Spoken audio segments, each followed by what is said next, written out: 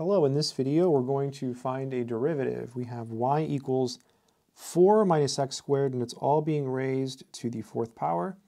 And the question is to find dy dx, which is the derivative of y with respect to x. Let's work through it. Solution. So we're going to use the chain rule in this problem because we have something here that is being raised to a power. So whenever you have something like this, you have an inside function, you want to use what's called the chain rule. So dy dx,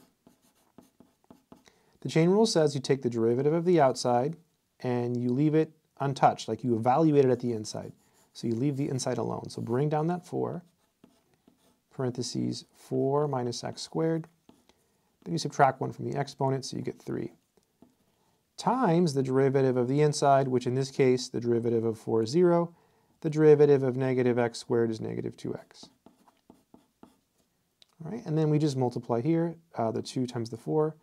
So dy dx, let's go ahead and put this in the front. 4 times negative 2x is negative 8x times 4 minus x squared, and that's cubed. And that, my friends, would be the derivative that we are looking for. I hope this video has been helpful. Take care.